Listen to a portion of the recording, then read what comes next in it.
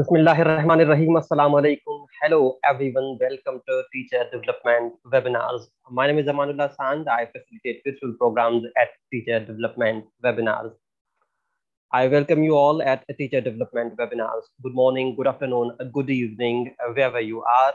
Teacher Development Webinars is a social action project to support teachers and educators around the world with professional development opportunities. It is an initiative using the rise in online professional development to connect people from around the world with opportunities which they would not have had due to the old normal of face-to-face conferences. We are thankful to Master English Training for sponsoring a Zoom account. And now it's my pleasure to introduce Dr. Luis Penton Herrera. Dr. Luis Penton Herrera, PhD, served as the 30th president of Maryland TESOL in 2018 to 2019. He currently serves as assistant professor at the University of Warsaw in Poland and as coordinator for the TESOL certificate and adjunct professor at the George Washington University, USA. In addition, he serves as the Social Responsibility Intersection co-chair at TESOL International Association. Dr. Penton Herrera's current research projects include exploring the language and literacy experiences of adolescent and adult indigenous students from Latin America, exploring adolescent and adult students with limited or interrupted formal education, social emotional learning and well-being in language and literacy education, and autoethnography and storytelling. He is the co-editor with Ethan Tin of Critical Storytelling, Multilingual Immigrants in the United States, the editor of English and Students with Limited or Interrupted Formal Education, Global Perspectives on Teacher Preparation and Classroom Practices, co-author of A Social Emotional Learning in English Language Classroom, Self-Care and Independence, Fostering Growth, Self-Care, this is our social emotional learning in English language classroom, fostering growth, self-care, and in independence, published by TESOL Press, and co-author of the Maryland TESOL Handbook for Educators of English Learners. To learn more about Dr. Herrera, please visit his website, luispenton.com. What a pleasure it is to have you at Teacher Development Webinars. Dr. Luis, welcome to Teacher Development Webinars. Thank you very much. And thank you very much, Amanullah. Thank you very much, everyone, for joining us today. I'm going to start sharing my screen. 1 second, please. All right, can everybody see my screen? Yep. Wonderful. And I think we have a little bit of a delay, so I'll be mindful of that. So, in the communication, there is a delay. I think there is a delay for the slides as well. We have, I'm seeing here in the chat box, people from all over the world. I'm joining from Poland. We have people in Pakistan, China, Myanmar, Philippines, wonderful. Turkey, Austria, Indonesia, Iran. Thank you all for joining us so much. So I'll be very aware of the perhaps the small delay that we have. Okay, so again, my name is Luis. Thank you very much for the introduction. And today I'll be talking about emotions matter, learner psychology, and social emotional learning. And of course, my gratitude to Mr. Amanullah for the kind invitation. And again, thank you all for joining us. So today, the agenda for today, I want to talk a little bit about, I'm going to divide the conversation into 3 parts. So the first part is background of second language acquisition. The second part is learner psychology and second language acquisition. Then we're going to talk about building positive experiences. And I'm going to be focusing specifically on social emotional learning in second language. Okay, so the first part, which is the background of second language acquisition. And I'm going to be, if it's okay with all of you, I want for you to be involved. So I'll be asking some questions during the conversation to see if you would like to share in the chat box. I would definitely invite you. Okay, so I don't want this to be a lecture, but more of a conversation. So questions, second language acquisition seeks to answer. So just a brief overview here to kind of provide a foundation for acquisition is commonly used in the field to refer to the process a language. And I'm wondering, I would love to hear from you when you think about questions that SLA seeks to answer. Do you have any thoughts or any ideas on what would be some potential questions? If I may have all of you write a question in the chat box, like for example, in your context, what will be a question that second language acquisition would seek to answer in your specific context? I would love to hear from you. So if I can give you a few seconds there so you can type, and then I'll share some questions with you as well. But I would love to hear from you. How to improve pronunciation. Yes, oops, this is, I guess, automatic and it's starting to show the question. Sorry about that. Okay, let me go back. Sorry about that. How to improve pronunciation. Thank you very much, Nasila. I see here pronunciation is important.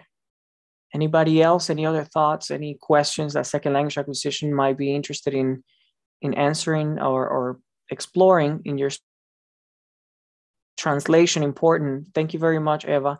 How should future translators, interpreters study languages? Fabulous. Yes, and I think translation interpretation is not very much present in SLA. It should become more prevalent.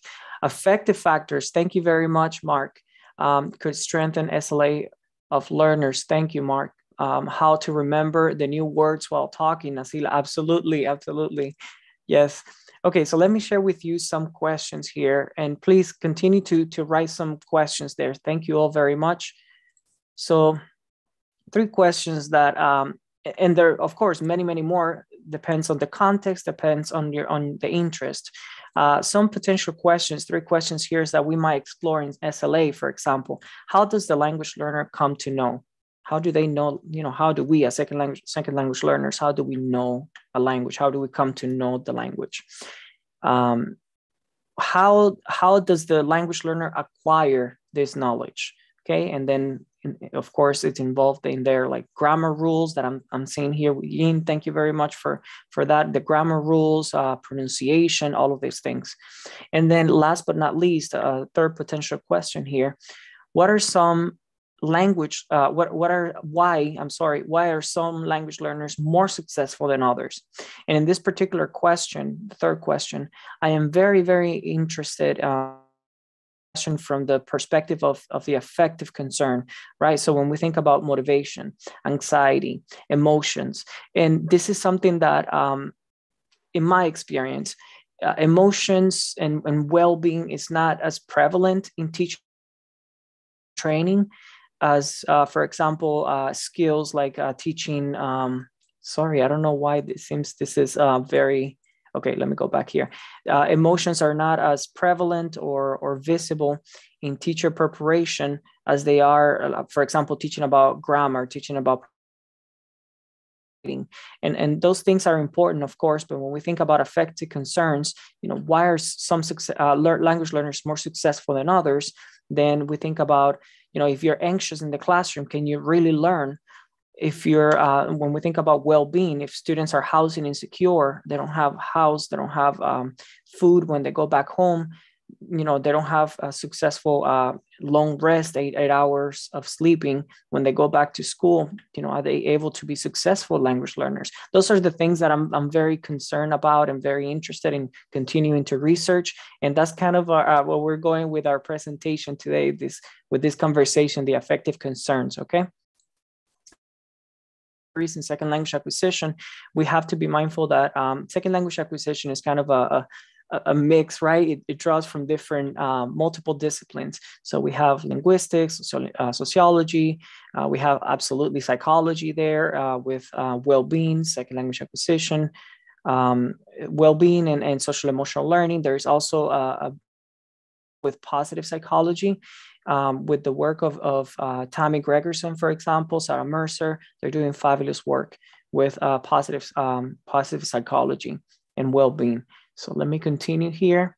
And then just a quick overview here for second language acquisition through time. And again, this is kind of like a foundation so we can continue conversation. But in the 40s and 50s, second language acquisition, how it has evolved, right? As you can see here, but 40s and 50s, it was very influenced by the work of Skinner, for example, empirical paradigm, and behaviorism, this idea that everything could be, behaviors could be taught, right? But then it gravitated towards the 60s and 70s, towards the cognitive paradigm with the work of Chomsky.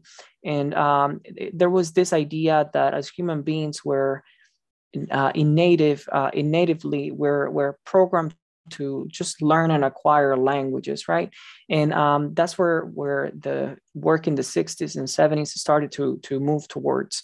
And with the work of the university, as human beings, language because we're humans. And that was kind of like we have this device in our brains that allows us to learn languages. Of course, there has been some debate about that. I'm sorry, I don't know why this keeps moving.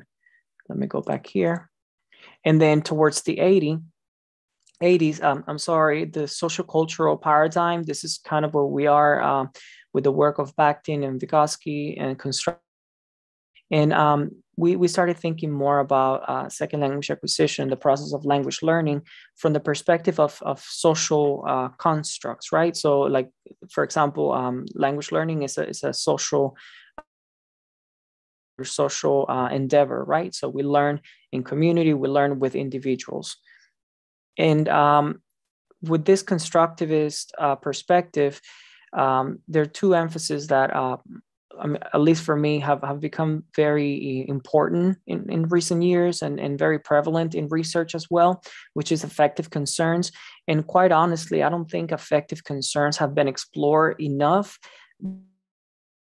Concerns, emotions, and all of these things. Most of the research that has been conducted from the purview of negative, how anxiety affects language learning, how like anxiety or stress or all of these emotions that perhaps are undesired emotions. But but like I said, there is psychology and how we might approach emotions and well-being in language learning, the work of, again, Tommy Gregerson, Sarah Mercer. There are many more other Moors that are doing great work with this. But so affective concerns is very important, and how we might use positive affective tools like, motivation use in the classroom.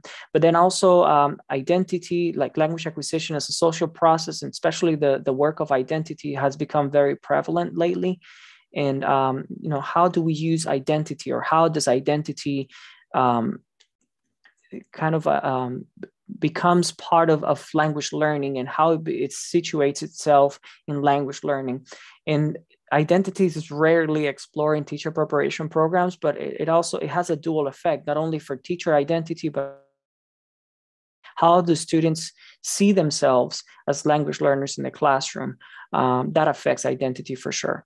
And that affects language learning in general. Okay, so going into the learner psychology, which is part 2 of our presentation, we're kind of, this foundation, I'm going to put it now into a better perspective here in part 2.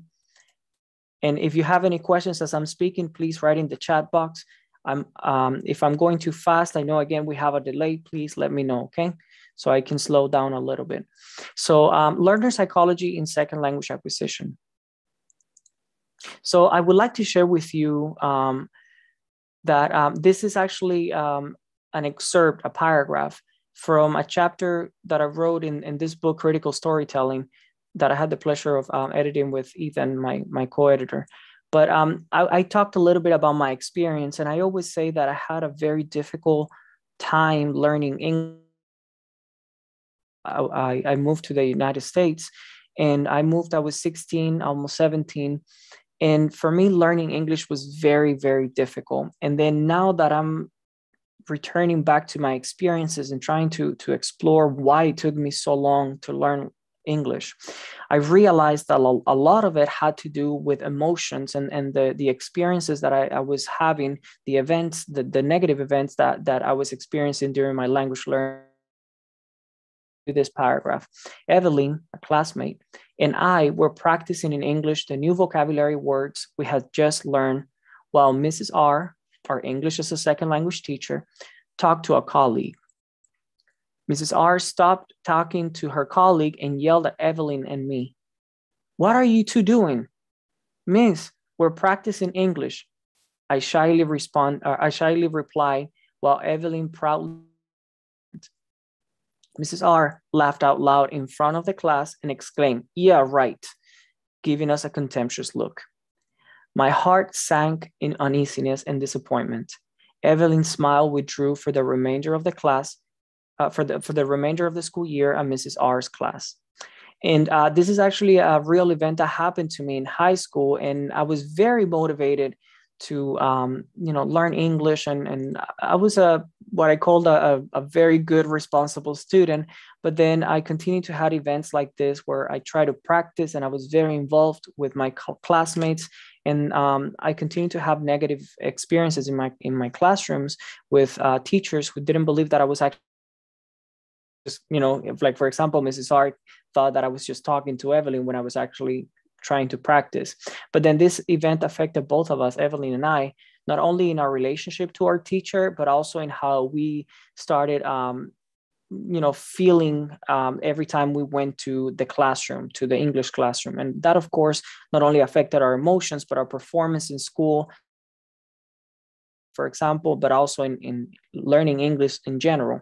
So when we think about emotions and, what events, what experiences are affecting your students' language learning? And that's a question that I think we don't ask enough.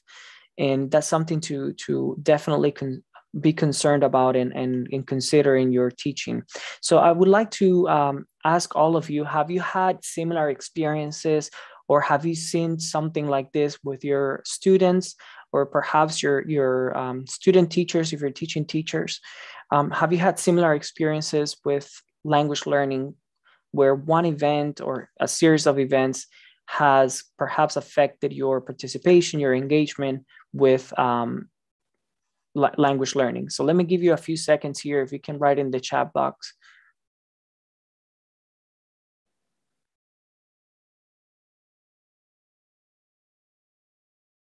Okay, thank you all for everything that you're all writing here in the chat box. And if anyone would like to share there in the chat box, if you have seen, or if you had experienced how the negative effects of emotions, or how emotions have had negative effects on second language acquisition. And I'm seeing here, thank you all for everything that you're writing here. That's wonderful. Okay, so I'll continue here for now. I know some of you are writing, so I'll circle back. But thank you for my Chinese students, their body language can be interpreted, yes, differently. Yes, Mark, thank you very much for that. And that's actually, we have had some stories about that, unfortunately, about English learners who their body language might be interpreted differently depending on the culture that they come from. Yes, and like, for example, in the United States, like paying close attention to the teacher and making eye contact is very important. But then in other cultures, making eye contact with teachers is disrespectful, and that has definitely been a cultural misunderstanding in many classrooms. When learning French, being told that my pronunciation in Italian was horrible. I'm so sorry about that, Eva. Yes, so those things, those events, they definitely leave something inside as learners inside of you. And then you start developing, or learners start developing, a relationship with that language and the speakers of that language, and that affects language acquisition. So when we think about, thank you all again for sharing. When we think about learner psychology, what is it?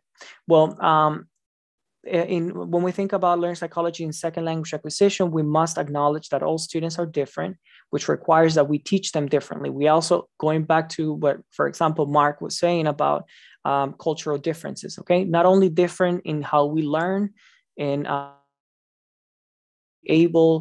we're able to do some things or not, keeping in mind like disabilities and but there are other factors like cultural factors and native languages that the students might bring with them that depending, of course, on your native language, there might be some transference to the new language or not. So all of these things we have to think about when we're thinking about learning psychology. Number two, historically, academic environments around the world have emphasized academic achievement using standardized testing, which in most cases, people might be raising their eyebrows like, what?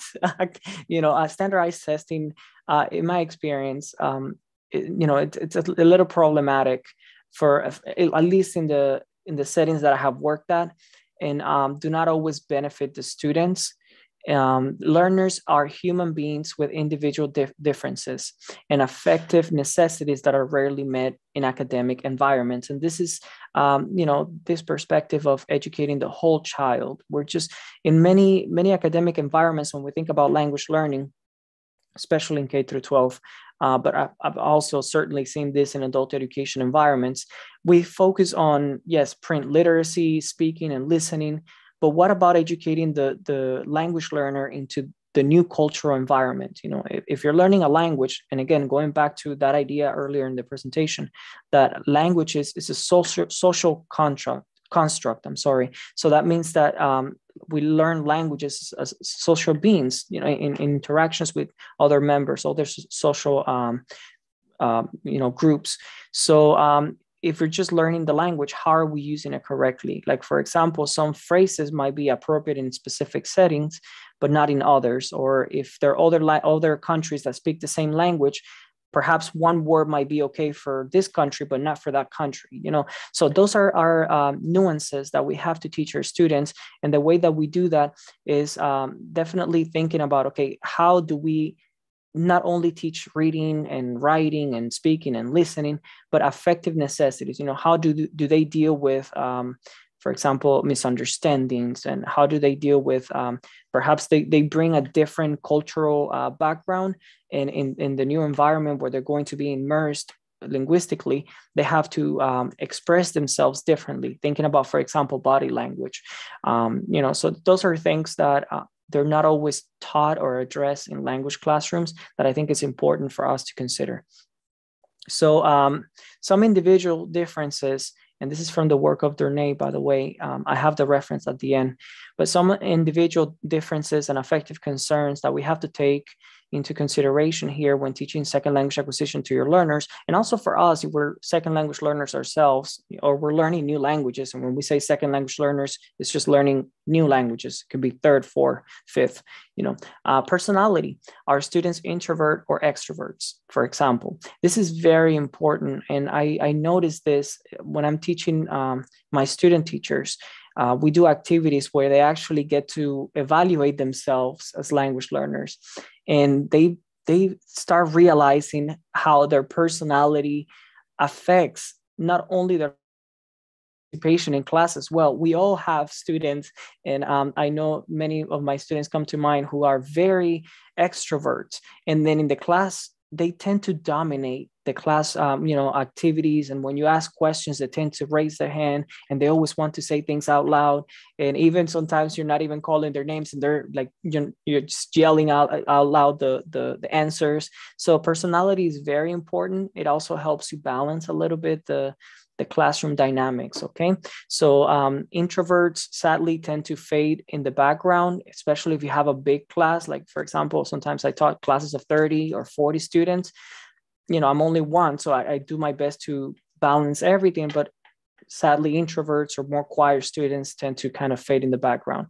Language aptitude, natural ability of learners. Some students, for example, arrive in our classrooms and they have already acquired 2-3 languages, and they're just, they have this natural ability of learning languages, and they're multilingual already. So chances are those language aptitudes are going to help them or going to support their language learning. Of just the way it works. The more languages you know, the more linguistic knowledge you have in your linguistic repertoire, the easier it's going to be for you to make connections to new languages. And we have to be aware of this. This is why it's important for us to know our students' backgrounds and what languages they know. And by the way, some of the languages that they know might be indigenous languages that many times are neglected or not thought about as languages. So as teachers, we have to be very aware of this. And we have to ask them, what languages do you speak, including indigenous languages, of course. In my experience, many students sometimes kind of forget about indigenous languages, and they just think about other more perhaps more prevalent languages or more known languages, which should not be the case. Motivation, interest, and this is very, very important, both intrinsic and extrinsic motivation. And in my experience, motivation plays, or interest plays, a key role in language learning. I have had students, and I don't know if it's the case with some of you, some students just had to take, for example, if I was teaching English as a second language or Spanish, and then they would say, I just have to take this class to pass and graduate. So it's kind of like a check, so they're not very interested or motivated to learn the language. They're just there to learn, and they do enough just to pass, but that definitely they approach language learning. There are older students who are very motivated to learn the language for whatever reason. Like, for example, adult learners tend to be very motivated because they're pursuing language learning to apply that knowledge in real life settings. Whether it's their new job, they're migrating, whatever the case, new opportunities in a new environment. So they're very, very motivated to learn, and that definitely boosts their not only their performance, but their achievement as well. Learning styles, when we think about multiple intelligences, this is very important for us as teachers, because when we think about learning styles, we tend to teach in the way that we're more comfortable learning. And I know I'm guilty of that as well. It's just the way it is, right? So we feel more comfortable learning in a specific way or learning style, or multiple, the way that we feel we're more intelligent or more comfortable learning. And that's the way that we tend to teach. But we also have to be aware of our students' learning styles, because many times if we keep using the same strategies and the same teaching styles, then we might not be reaching those students who learn differently, right? Just to give you an example, when I was teaching 12th grade, I had students who were their learning style was more like nature learning style. They had to be surrounded by nature, outside in nature. So what I did was I started going outside the classroom. Thankfully, we had some green space outside, so I could just go outside the building, and we could just sit there and learn every now and then, depending on the weather. Sometimes the weather was not very good, so kind of changing it up a little bit to also give them that opportunity. Emotions, what and how students are feeling. And this is very important for me, emotions and well-being. When we think about the emotions probably in our teacher preparation, the most that we have heard about emotions was lowering the affective filter, which is, lowering anxiety, lowering stress, so students can participate. Yes. But there's so much more than that. When we think about emotions, not only like teachers, for example, we have our own emotions. How are we regulating our own emotions? But also our students. How are students regulating their own emotions? And I had students, just to give you a quick example here, I had students who had already this defeatist mindset and this emotion of, I'm not good enough, I'm not going to be able to make it. And they would tell me, they would vocalize that, and they would say, Mr. Pentón, I'm not good at this. I'm not going to be able to learn this. I'm like, no, we have to change that. We have to, you are good. You can do this. You just need practice. And then, we have to help our students understand that their emotions, they do become the way that we feel, and the things that we externalize, they do become our mindset. So if our students are already coming to our classrooms thinking, I'm not good at this, I'm not going to learn this, I cannot do it, that's going to become their mindset, and it's just going to become their reality. So we just have to help them, and that takes us into emotional intelligence. That takes, the next one, number 6. We have to help them regulate those emotions and frame it in a different way. And the way that I would do that, for example, when I was teaching my students, is that I would tell them stories of how for example, when I was learning languages, and when I was teaching ESO, for example, how when I was learning as a language learner as well, how I made many mistakes. and how I, some of the events that I experienced were not the best. We always make mistakes. There was always misunderstandings. You always say the wrong word or the wrong pronunciation, and that causes, hopefully good memories that everybody can laugh about afterwards. But it's good for them to know that, what, it happened to me as well. And it's okay. It happens to all of us. We're language learners, but you learn. And look, it happened to me. I'm teaching you now because I learned, so you can learn as well. So it's very important to keep in mind our students' individual differences. And as teachers, it's also important, not only when we think about our individual differences of our students, but also our own individual differences and how some of them might be compatible or not with our students. Like, for example, I tend to be more of an introvert. My students who are very extroverts, they take my attention right away because, again, I'm more of an introvert. But then I have to be mindful. Okay, so I do have also students who are very introverted. So how am I reaching them? And also thinking of myself as a learner, I'm more of an introvert. Many times when I'm learning a new language or in the classroom, many of my teachers tend to choose a more extrovert learner. So we always, all of those funds of knowledge that we bring, all of our experiences as language learners, we also bring that into the class. Use that as to your advantage as well. Okay, so let's go into the third part here of our conversation. And if we have any questions, please write it in the chat box. And I see here that we have a lot of conversation. Thank you all very much for your conversation. I'll definitely circle back here. Thank you for Fernando. Let me see here. Yes, this is not easy, but it's important. We need to be aware of this. Yes, thank you very much for. We also have to, dealing with emotions is a tool. We have to understand our students' emotions, and many times the ways that our students respond to learning in our classroom, dealing with that they're experiencing. How do we receive those emotions? And again, as Fernando is saying here, make sure that we don't mix, or let our personal lives interfere with our teaching. The emotions that we might experience outside of the classroom, they shouldn't become part of the classroom experience. So that is very important to keep in mind. Teachers, we have to be very, very emotionally intelligent, because we have to be able to not only understand what we're feeling, but also regulate our own emotions in the classrooms, which sometimes are positive, but sometimes are emotions that we don't want to experience. And teachers' emotions also matter. Absolutely, Saim. Absolutely. Thank you very much for that. Absolutely. So let me get us here into the third part of our conversation, and hopefully, and I'll be glad to share all these links with all of you. You can read all of these articles.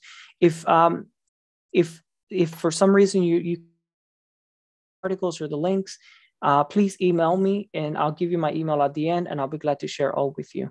Okay. Yeah. So great question here. So let's go. Learner psychology, and then we're going to part 3. Some students never intend to learn. How should we teachers deal with them? Thank you, Saima, for that question. And this goes back to what I was saying about motivation and interest. And there are some students that they just need a check, you're very welcome, Yin. I'll be glad to share the resources. So some students just go into our classrooms because they need to pass the class to graduate. And as long the only thing that we can control is their experiences in our classroom. We teach the best we can. I've had some students, Saima, that it's same. They just need to be in my classroom to graduate, and that's it. And they're not interested in learning the language, but they have to have a language course. I still teach them to the best of my ability, but I know the motivation is just to pass, not to learn the language. And that's not something that I can control. So talking about teacher self-regulation, we have to regulate, because intrinsically we want to teach languages, and we're passionate about the languages that we're teaching. So we want all of our students to learn the languages. But if they're not willing, it's 50-50. Teachers teach the best of their ability, but students have to also be willing to learn. We cannot, it doesn't work. I hope that's an answer that makes sense. So let's go into part 3, building positive experiences. You're very welcome. So again, I'm going into the topic of social emotional learning here, which I found to be very, very helpful for my students. And if you're not familiar, let me share with you a just quick overview here of social emotional learning. It's the process through which all young people and adults acquire skills and attitudes to develop healthy identities, manage emotions, and achieve personal and collective goals. Feel and show empathy for others, and empathy is very important. Establish and maintain supportive relationships and make responsible decisions, responsible and caring decisions. I'm sorry. So when I was talking to a veteran colleague of mine, kind of trying to introduce this topic of social emotional learning to my colleague said, you know what, this is just what teaching was supposed to be back in my day. And it makes sense. Teaching social emotional learning is just teaching with heart, making sure that we care for students, the whole student, not just teaching reading, writing, listening, speaking. No, it's language learning, and just teaching in general is much more than that. Students are human beings, right? And that's what we should care about, not only the 4 language domains, but the student as a person as well, and their success as a human being. So I'm going to share with you here a little bit of CASEL's, which is one of the most recognized frameworks, but I do have other activities and examples that I can share with you as we continue. But one of the most recognized frameworks for social emotional learning is CASEL's competencies, which focuses on self-awareness, responsible relationship skills, and responsible decision-making. So for the first one, we have a great question here. Rukaya, I hope I'm pronouncing your name correct. Is social emotional learning a conscious process? Can a teacher train and help learner to control emotions without the learner knowing it? In my experience, it has to be a process that is involved, that the students understand what they're doing, that they're involved in the process. And it's difficult at first. I'm going to go through some activities now, but it's difficult at first because schools have tended to just focus on academics and not on teaching and feeding the person, right? Our social emotional intelligence as well. So I'll share some emotions or some examples of how we could introduce emotions in the classroom. So self-awareness, the ability to understand one's emotions, this is very, very important. And I'm doing a lot of work now with student teachers. So they're in-service or pre-service student teachers. And a lot of the activities that I'm doing in our classroom, because the assignments for the teacher preparation programs, they used to focus on students, teachers going into the classroom and observing students and writing reports. And that was not working for me because I wanted them to understand first themselves as teachers. And many of my teachers as well, they're going to teach a language, but they don't speak a second language. So they're teaching second language learners, but they don't speak a second language. So they have never experienced what their students are going to experience. So I've been feel the same experiences, right? They're learning a new language and all of these things. It's a different conversation, but self-awareness. I'm becoming more and more interested in teachers, specifically in preparation of their own emotions when they're learning a new language, so they can feel empathy. They can see what their students go through, right? And even for language learners who may have learned a second language, or bilingual, multilingual individuals who learned languages a long time ago and now they're teachers, perhaps they forgot the experience, so it's always good to refresh that experience in their minds. Okay, so the next one is self-management, the ability to manage one's emotions. And this goes back to like self-regulation that we were talking about, thoughts and behaviors effectively in different situations and to achieve goals and aspirations. Managing one's emotions is very, very important. And we have to be able to manage our emotions, we have to first understand self-awareness, which is the first one. We have to understand what we're feeling.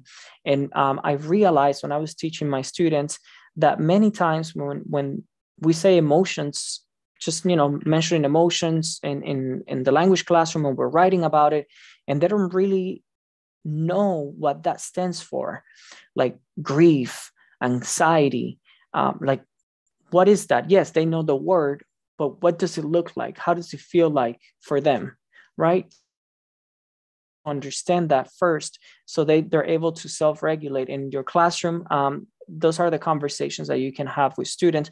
You're still using language, you're still using focusing on second language acquisition. It's just the perspective of how you're teaching language, on emotions, on well-being, on regulation, self-regulation. Social awareness, the ability to understand the perspectives of and empathize with others. Empathy is very, very important, taking others' perspectives. So what activities, for example, are you implementing in your classroom that gives students the opportunity to take others' perspectives? And what I started doing is depending on the level that you're teaching, of course, but what we started doing was activities. I would divide the class into groups, for example, and then I would bring maybe like a 1 or 2 paragraph vignette, a short story of 1 to 2 paragraphs, a situation, an event.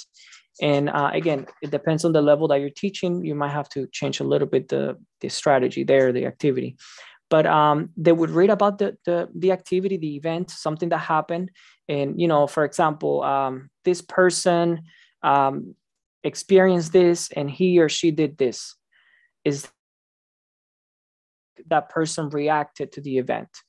They're using critical thinking, they're working in group, and then they're talking about, they're putting themselves in somebody else's shoes, they're taking their perspective, and then they would say, well, I agree with this person's decision or choice because, or no, and they're argumenting their point of view, but other person's perspectives, they're putting themselves in someone else's shoes, and they're looking at different situations. They also start learning from what will have different ideas. We started doing, when I was teaching ninth graders, I started doing a lot of reading about emotion. I remember very much, we had wonderful conversations, one of them being that we talked about honesty and what is honesty. And then, we hear something that happened, and then the students starting to share perspectives on, like, oh, honesty, this is what honesty is, and it's important to be honest. But then I had a student who said, you know what, Mr. Pentón, I don't think honesty, because, for example, where I come from, in that particular country, if you're honest, the government takes everything from you, and your family cannot eat. So you have to do things that are considered not honest by the government to survive.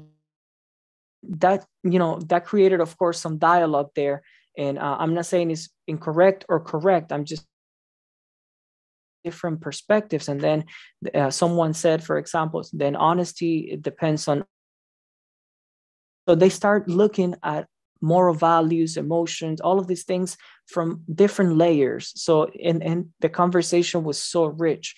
It was very interesting, very interesting. Well, let me continue here because I do have some activities that I want to get through. And Amanula, please let me know if I'm going a little bit over the time. Sometimes I just go over the time, updated on the time. The next one, relationship skills, the ability to establish and maintain healthy and supportive relationships and to effectively navigate settings with diverse individuals and groups. And group work, teamwork, make sure resolving conflicts. This is something else that you could do. We had a lot of conflicts, and I guess it happens, especially in K through 12, you have a lot of conflicts.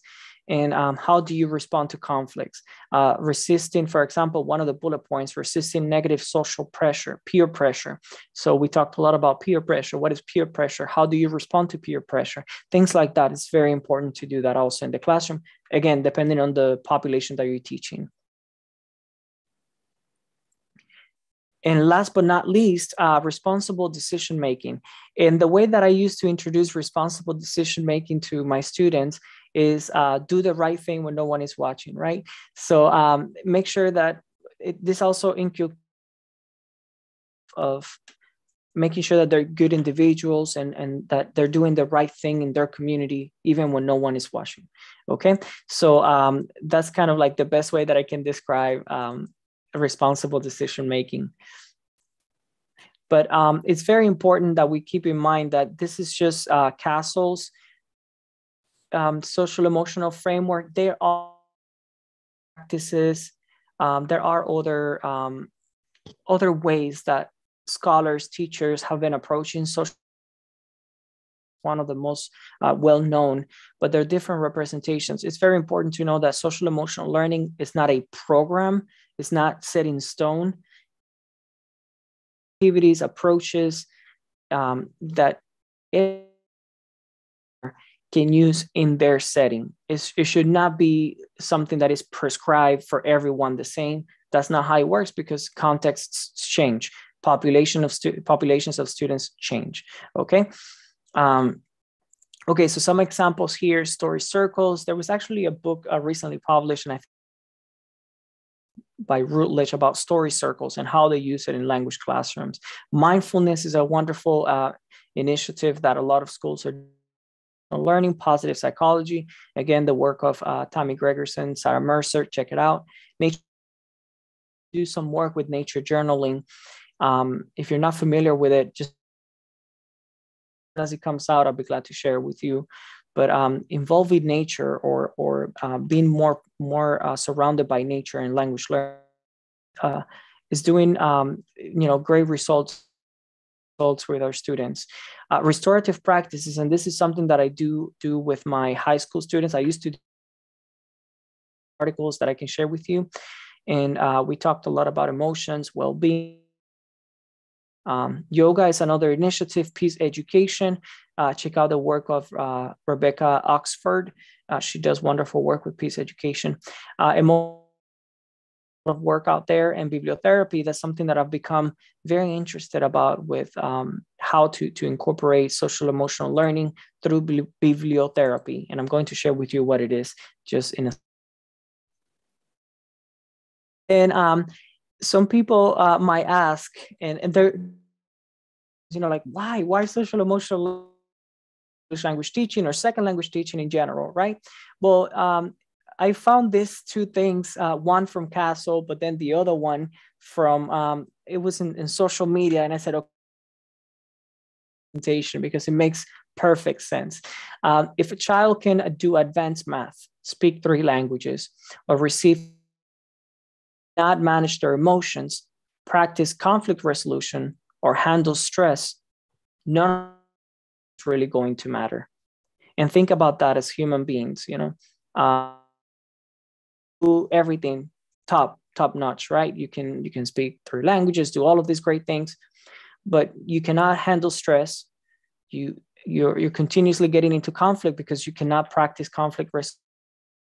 Emotions, everything makes you stressed, anxious. Then the other things really don't matter, because you're always dealing with other things. Very profound. Also, another thing that I saw here in Castle's website, SEL, social emotional learning, is the necessary foundation that academic learning is built upon or built on. That speaks a lot to my experience when I was teaching elementary, middle, and high school.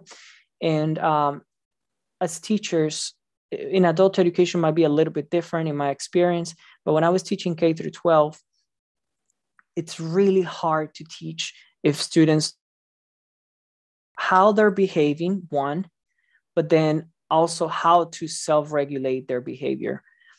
And many times as a novice teacher, for example, as a new teacher, I spend over 50% of my classes just kind of trying to manage behavior issues in the classroom. I don't know if some of you may have had that experiences in elementary, middle, and high school. So, if you try just to teach academics like speaking, listening, reading, writing, okay, that's okay. But if emotions and behavior is not involved there, it's just going to be very, very difficult for you to be able to do it. Again, in my experience and what I experienced in my taking that approach of social foundation, and then you can continue to teach academics through social emotional learning. So you're working both simultaneously. Okay, so like I shared, I do have some examples here that I would like to share with you. And again, you can find these in the articles. Email me, please, at any time. Okay, and I'll be glad to share this with you. We have you very much. Making students aware of what they're doing and the strategies they're following is crucial as well. Absolutely. Thank you very much. Yes. And that's that awareness, going back to Castle's framework, self-awareness is very important. Self-awareness, self-regulation. Many times students, especially my elementary students, they didn't realize that they were speaking very, very loudly, Mr. Pentón, and they would be like yelling out loud. Kind of becoming annoyed or upset because they still didn't understand these things. So it's important. And look, perhaps the volume is a little bit too high. Do you see how that's affecting other students? And trust me, even elementary students understand these things. Just talk to them and they understand. They understand. Thank you. So let's continue here with the bibliotherapy. And this is one of the strategies, social emotional learning strategies I started using in my classroom, and I continue to use very much, even in teacher preparation programs. It changes, of course, by setting. It's bibliotherapy nonetheless. So the bibliotherapy, if you're not familiar, is the use of literature to promote mental health. Now, when we think about literature, we're not talking about only like Shakespeare and Cervantes de Saavedra and all of this, literature and bibliotherapy. We're thinking about every text, every written text. Okay, and I've also seen bibliotherapy with visuals as well, like pictures and things like that, where students can read the image in a sense, like they can describe what's happening in the image. Okay, but again, in this definition, the word literature is used in the broadest possible sense to include diverse forms of reading and writing. And in ESO 1, newcomers, they call it, which is first class of English in ninth grade, what we call the feelings board. And one of the walls in the classroom became the feelings board. And what we would do is that I started incorporating a lot of poetry in that poetry. And I found that to be very cathartic for my students, very helpful for my students in level 1, because they could play with the words, they could play with the vocabulary that they were learning. And feelings, so we would do poems, and then I would ask my students to use creative, and that's very important. Creativity in language, second language learning is also very, very important, especially when everything is so structured, right? So I would tell them, okay, choose an emotion and something that you're feeling, and then write a poem about it. And the poems, of course, I would teach them different types of poems. Like we see here some emotions like shyness, love, if you can see some of the curiosity, pride, hate, you see some of the friendship, trust. So, and they could do whatever they wanted with it, as long as they created the poem. And you could see they became very, I had some artists there in my classroom. And I would usually use cinquains and haiku poems in our classroom. And again, for level 1, if you have more advanced students, maybe you might do something more advanced, and that's perfectly fine. But listen here, and you can see here as well, for example, you're still teaching nouns, you're still teaching adjectives, you're still teaching academic, when people might think, okay, social emotional learning, you're not focusing on teaching language anymore. Oh, yes, I am. I'm teaching them all of this. But again, we're using this, and I'm embedding social emotional learning into it, okay? So for haiku poems, for example, we were talking about syllables and all of these things. All of these things you have to teach in advance, of course. Very cathartic experience for my students, and they were always very proud of everything they produced. The second one here, the second example activity that I have is mindfulness, which is the practice of slowing down, organizing our thoughts, and reacting to our surroundings, while keeping in mind the big picture. And the goal of mindfulness is to helping students just be in the moment and understand that there is an outside of the class and an inside of the class. And this might work very well with your students who perhaps outside of the classroom, life is very anxiety inducing, it's full of stress. and then coming to the classroom, they bring all of that with them. It's very difficult to focus when you're very, very stressed and your anxiety is through the roof, right? So it's a good opportunity to just relax, take 5 to 10 minutes to just become mindful and realize, okay, I'm separating everything that I brought from outside the classroom, and I'm just situating myself here to learn. Trust me, it makes a difference. It's a great way to start classes, and it's a kind of a way to separate everything from outside the classroom, and students can leave it at the door. It sets the pace for the rest of the class. And I have an example here, and this is actually a teacher that was featured in the book that I shared with you, that I co-wrote with my friend and colleague Hilda. And she was featured, Kristen was featured, and she shared an activity of mindfulness that she uses in her elementary school. And she does optimism, like every time she does mindfulness activities, she includes positive thoughts and positive ideas, right? And optimism was one of the ones that she shared with us. So this is the example here. I'll give you a second to read it while I drink some water. 1 second.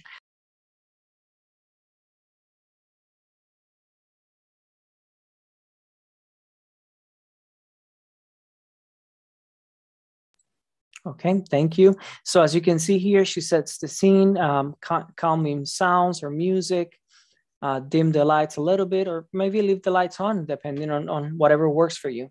Okay, and then she asks students to think about optimism. Again, some of the students might not know what that means. You know, they hear words and they recognize the words, maybe they can translate it and everything, but do they know what it means? Do they know how it feels like? Okay, and then she starts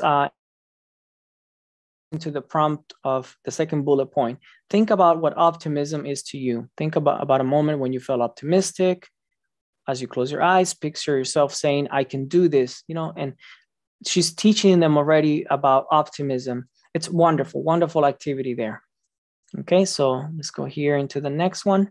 And this is something that you can do. I've had colleagues do this also as well with their teachers. Actually, Hilda in the book, in our book, she talks about how she uses it with teacher preparation programs. And it works very well with her teachers as well, because many teachers, they come to the class after they work, right? So in the afternoon, evening, they go to teacher preparation classes and they bring all of that stress, all of that anxiety. And then through mindfulness, she's able to separate that. The last but not least here is peace that I have here to share with you. There are many more, but again, I just brought 3 today. So peace education is the process of promoting the knowledge, skills, attitudes, and values needed to bring about behavior changes and to prevent conflict and violence. And really the primary education is to educate individuals on how to prevent conflict. That's the biggest thing, conflict resolution. And the way that I personally peace. And, you know, I didn't introduce peace education. The concept might be a little bit abstract for second language learners, but the peace, what is peace?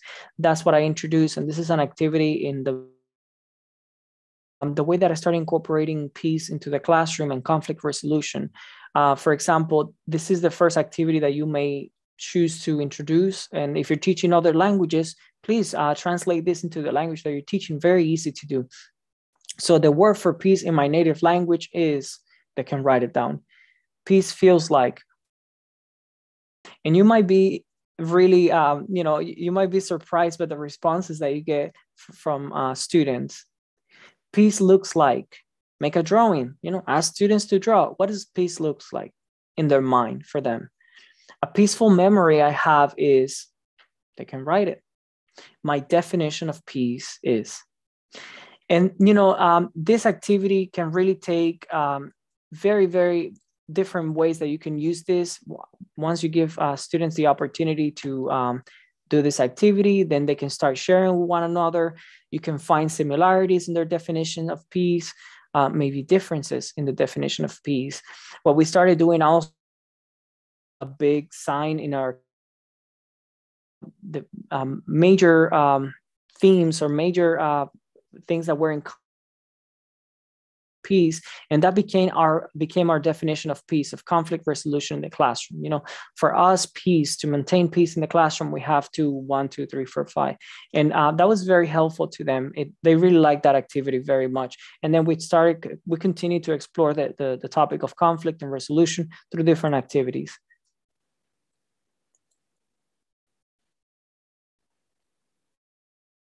I just wanted to end with this before I invite questions. For me and my students, SEL was transformative. And I do believe that social emotional learning is transformative for every classroom, not only for languages, but also to become good human beings, proactive human beings, successful human beings. So I recommend it to all of you. Again, thank you. And if you do have any questions, I'll be glad to share all of this with you. Please email me. That's my email right there. I'm going to also add it here in the chat box. Just give me 1 second. And now we questions that you may have. Thank you all.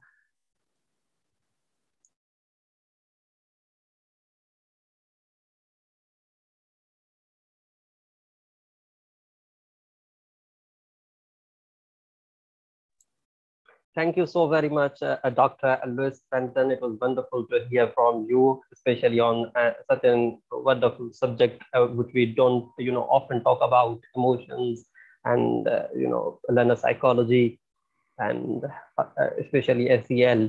Thanks very much. We appreciate that. Now the floor is open for questions and answers. If you have any questions, please put them in the chat. And while some of the questions were submitted to me earlier, this is from Katie Archer from US, and she says, how do you see social emotional learning extending into higher education in historically traumatized indigenous peoples? Manula, I think we had a delay there. Can you please repeat? I'm so sorry.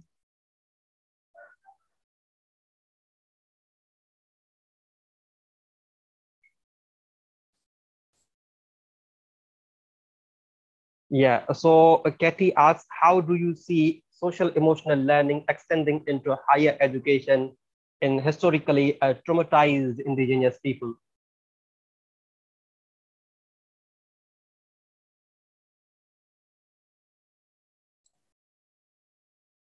Manula, I'm very sorry. I think you froze. Could you please write it here in the chat box? I'm very sorry. I don't know if it's my internet. I don't know what's happening, but you froze.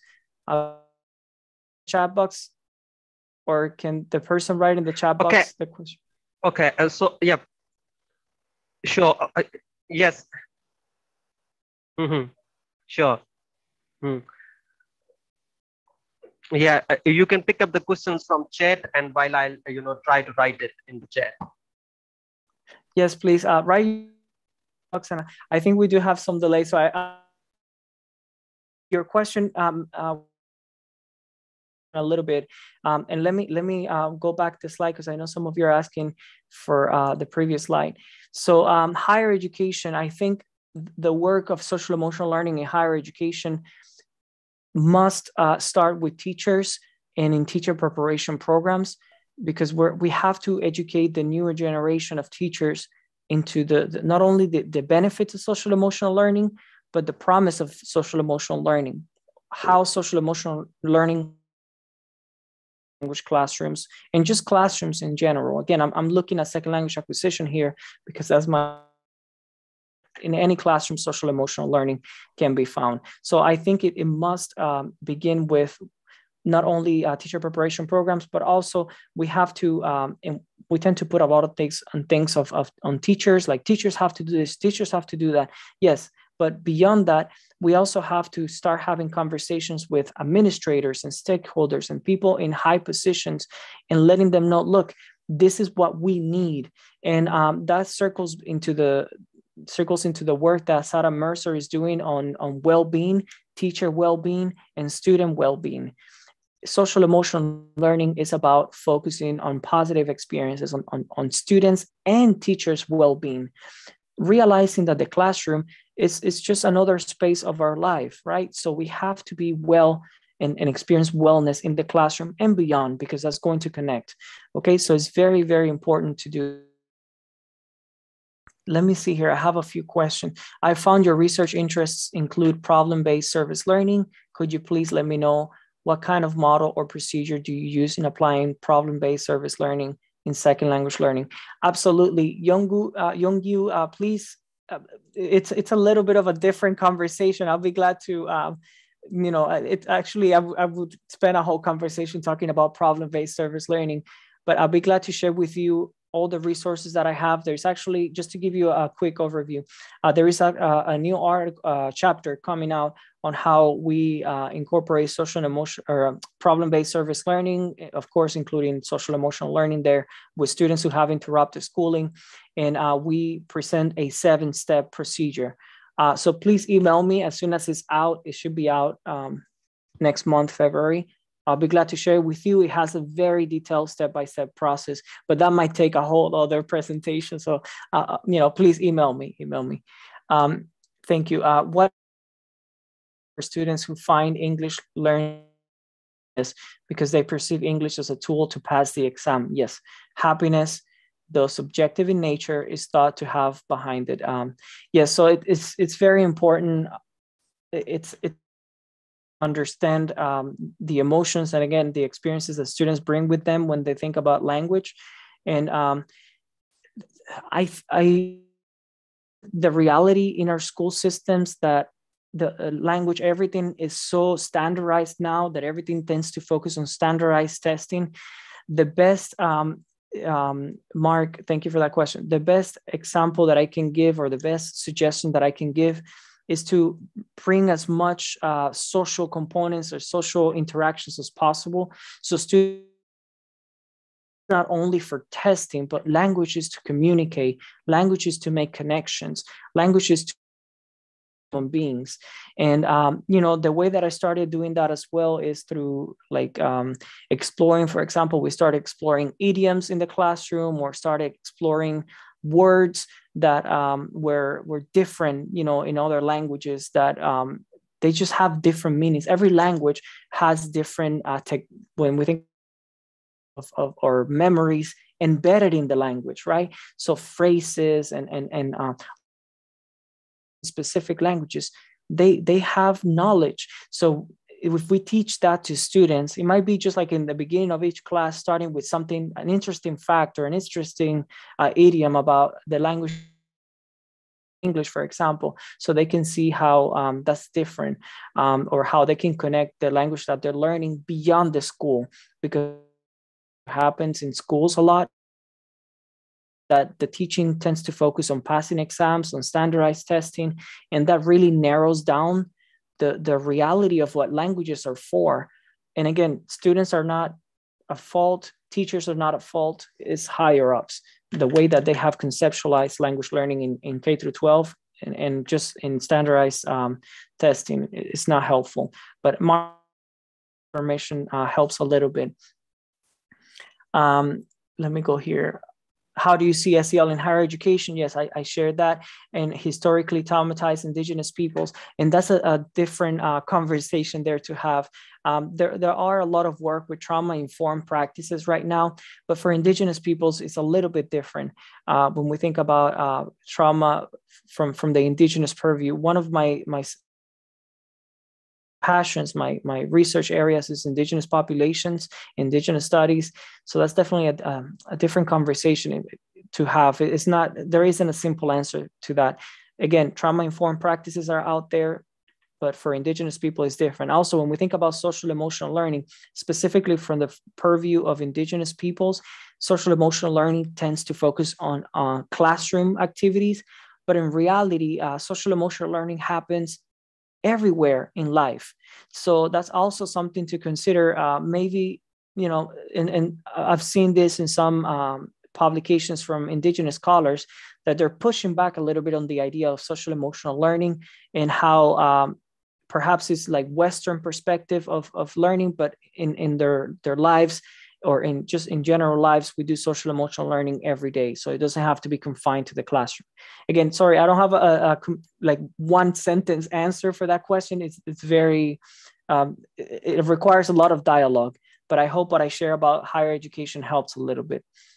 It's enabling Next question. Is enabling learners have ownership of learning, or enabling learners own their experiences, develop social emotion?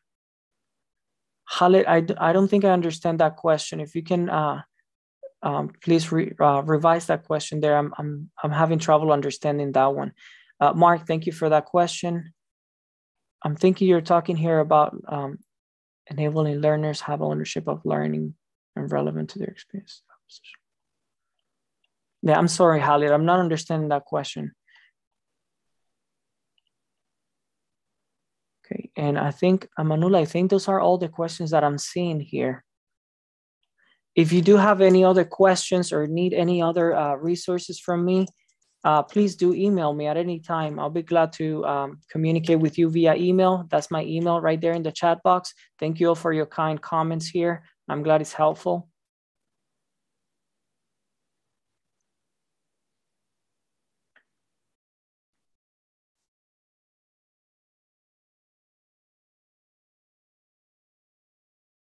Thank you so very much, Dr. Lewis, for this wonderful presentation. I really appreciate your time and expertise. And thanks for taking all these wonderful questions and comments. So many of the appreciation for your session in the chat box. So it really was useful. I thank you all the participants for for your participation and for your contributing and sharing the resources and wealth of this knowledge in the chat box.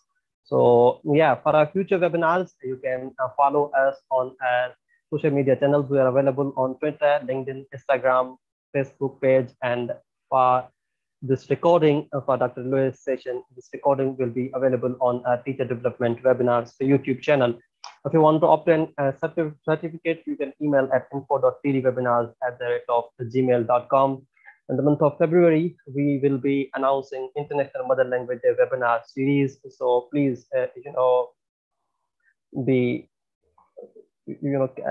keep your finger crossed for that. So until that, I'll join you in the next webinar. Thanks very much. Thank you very much, Dr. Lewis Javia, once again. Thank you very much for the invitation. Thank you, everyone. Have a wonderful day.